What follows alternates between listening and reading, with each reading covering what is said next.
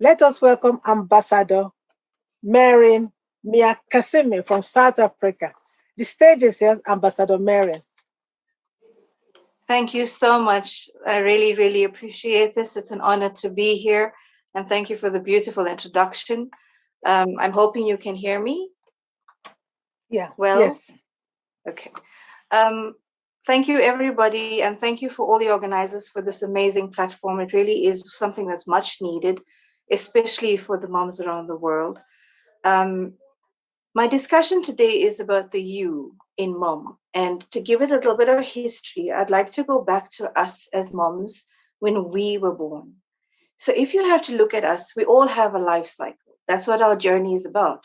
One of the goals that I have in terms of what I do is to make sure we can find the most authentic parts of who we are, grow them, develop them so that we live the most authentic lives with the best version of who we can be. So if you have to look at each one of us has this life cycle. You are born. That's your beginning of your journey. And when you are born, you're born into this beautiful family unit, which is given to you as a gift. As a baby, what happens to you? Everyone faffs around you. Everyone wants to make sure you're safe and you're okay. And you grow into this as your life's journey progresses. So you become a toddler. And in that phase of you as a girl born, you are now the daughter. And you grow into your life, in your journey. If you have siblings, then you become a sister. But you remain the daughter and the sister, and your life journey keeps going. You become a scholar as you go to school. You study as you go to university. As life goes on, you're in relationships. You find you become a close friend. You develop in your family. You have cousins. And then you find your partner of sorts, and you become a wife. And then you have babies of your own. So you become a mommy. And then the life cycle becomes such that the baby that you once were in that family unit, you have now a baby in your own family unit. And then you grow in your journey with that baby in that role. Can you see, though, that in your life's journey, you being that baby and the daughter for you remains as part of your journey? So the question that comes up then is in each of your roles, as you as the baby growing up, being the scholar, then being the wife, then now being the mother, has any of your roles as you changed or altered or differed or disappeared because you became a mom? No. Actually, most of us in every day of our lives and in every task that we try and approach, you actually retain each of those roles. You have to remain being the daughter to your parent. You remain being the sibling to your brother or your sister. You remain being the wife. You are the mother. And most of us are still career orientated business women. We try and push things forward. Some of us and some women I know are grandmoms. So your life's journey encompasses so many roles.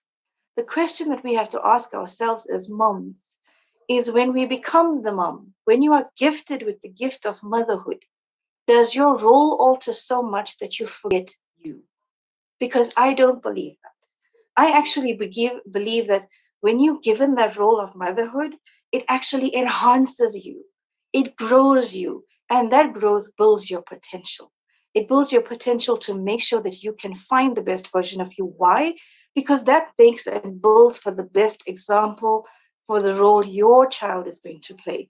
Because remember, their life's journey and the life cycle is starting when they are born unto you. Remember, your motherhood sometimes is not just about you giving birth. It's about you becoming a mother by finding a partner who has children, adopting children. But the fact that you gain that motherhood state is enough for you to build and remember that you are building the life cycle of the next one on their journey. And why not develop you as you grow in the life's journey with that baby? So remember, just as you as a mom are gifted, you yourself are a gift unto the child. You yourself remain that gift into the grand and grandmother that you've given those roles to. You remain the gift because you have given the title of aunt and uncle by giving birth or having this child in your home as yours. So as moms, we encompass so much, but we are warrior women. And we need to take this message across to other moms throughout the world. Whether you're a single mom, whether you're married in your family, whether you're happy, whether you're career orientated, you are a mom and your motherhood is your gift. But you being you in your motherhood is the best gift. So the goal is for you to try and really motivate yourself, empower yourself, advance yourself in your role as mom, in your role as the daughter. So as these roles apply to you, you magnify yourself in these roles and find the best versions of you, because that catalyst effect is what's positively needed to motivate and empower and advance our children. And let's face it, and I believe this, the best of us are those of us who lead by example. We can talk, we can give talks, and we are so brilliant. All of us on this platform today are giving off messages of such hope to so many. And that alone is what so many moms out there are needing. They need that little bit of a sisterhood, which we give. And in our leading roles as sisters, let us also define that those leading roles can be any sister who needs it, because that leading role is the example for the child. I take this opportunity to thank everyone for this wonderful platform. Thank you for letting me talk, for giving off my little bit of a message. And I wish every mom the happiest of Mother's Days. It's amazing and ironic that today is also the birthday of my daughter, which allowed me motherhood. So thank you to everybody. Thank you to the Almighty for the opportunity and for us all being the gifts of moms. Thank you again for this amazing platform. And thank you to my lovely sister Adobe. Love you to bits. Thank you, ladies. Thank you very much. Thank you so much, Ambassador Mehreen.